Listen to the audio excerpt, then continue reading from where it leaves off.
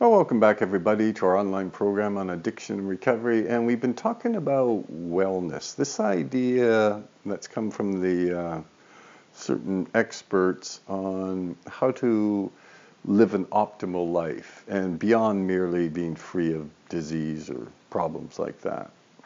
Because a lot of people now think that a wellness program may be the solution to recovery. So we're just talking about things like that. And one of the curious things about all these wellness programs is that they say, well, look at the various dimensions in your life, the various areas of your life, like your emotional health, your physical health, your spiritual health, all that, and then they give recommendations, such as typical things would be, develop healthy coping skills if you have depression or something like that. Eat right, eat according to the Canada Food Guide or the American Food Guide, exercise, all these kinds of issues.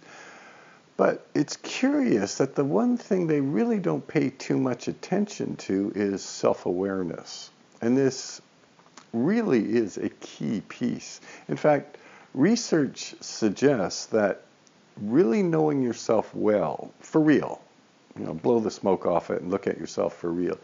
This, in fact, may be the best protection that you'll ever have when life throws you for a loop. Yeah. And here's the reason. If you know yourself really well, then you're more able to manage your life. So, for example, the great psychiatrist Viktor Frankl said that each of us has these remarkable capacities inside us.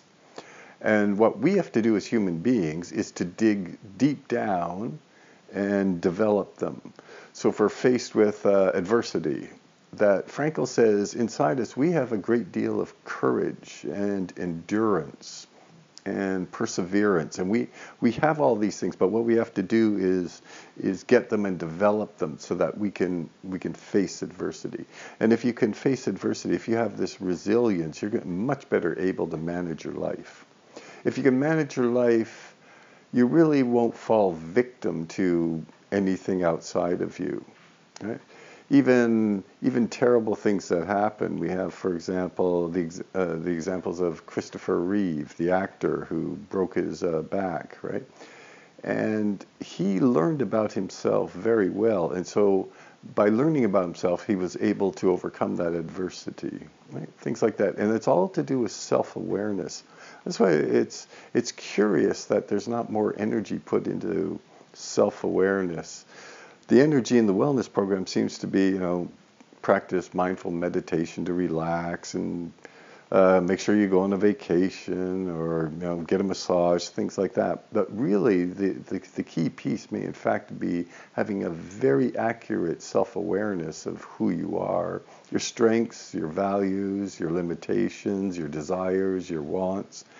And one other interesting issue is that, according to the research, is that if you have a good self-awareness, you're more able to practice acceptance, humility, gratitude, forgiveness, and these behaviors that research has shown to really improve wellness.